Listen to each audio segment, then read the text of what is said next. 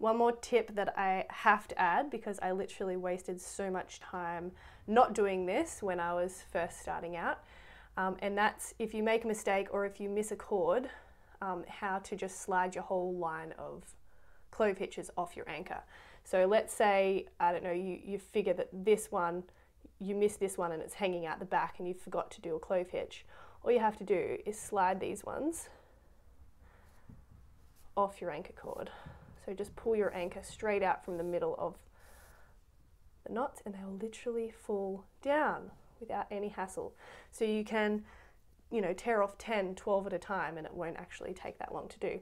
And then even if you say missed one up here but you don't want to pull them all off, you can just make a gap, add your next one in and then slide them back up again.